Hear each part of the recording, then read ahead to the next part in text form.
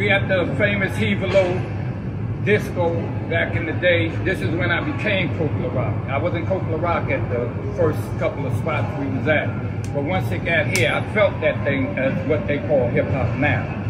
Okay. And once we got here, I became Coke LaRock, and then I really started talking and, you know, understanding what the party was really about.